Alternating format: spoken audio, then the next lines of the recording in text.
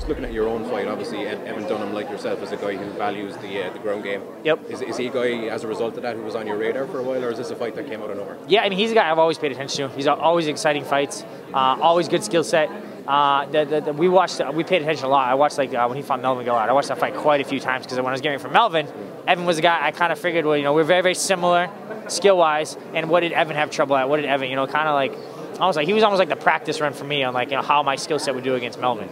And we kind of took some things from it, got some good info from it, and but he's definitely a guy I paid attention to for a long time. Looking at your own plans for next year, I mean, there's a lot of guys in that top 15 in the lightweight division who are, probably at the same level. There's not a whole lot between number 2 and 15, we'll say. Do you see maybe a couple of wins getting yourself right up there in the mix?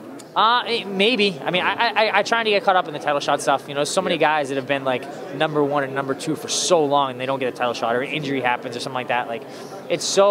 Everything is so uncertain. One fight happening is so uncertain in so many cases. So I try not to start thinking 2, 3 fights ahead. I'm gonna deal with Evan Dunham on Friday, and then we'll go from there. UFC's coming to Boston in January, which is my hometown. So maybe if we come out of this fight, we're okay. Maybe someone else gets hurt, maybe we step in and do something there. But I try to never ever look past the guy that's in front of me.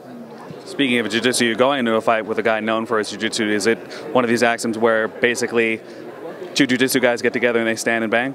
It could be. I always want to get the fight down to the ground, but now it becomes, okay, my wrestling versus his wrestling, and not getting caught with something on the way in, not getting submitted on the way in. So, I don't know. I mean, maybe he comes out and takes me down. I don't really know how it's all going to shake out. But sometimes that happens. You get 2 guys that are really, really dominant on the ground, and they end up having a kickboxing match. I try not to have that, but you never know what's going to happen. How big was it for you to get past Gomi, a guy that you idolized growing up? Gomi fight was awesome. I definitely idolized him. It was definitely a feather in my cap. One of those things I'll look back on forever and just think about how it was great to be in there with him. Not even just beat him, but just to be in there with him was awesome for me. Obviously beating him is even better, but I was just pumped to be in there with him at all. It definitely helps. I think that Gomi was, back in the day, was one of the best around. I think he definitely was on the decline a little bit, but still one of my heroes, and it was great to be in there with him.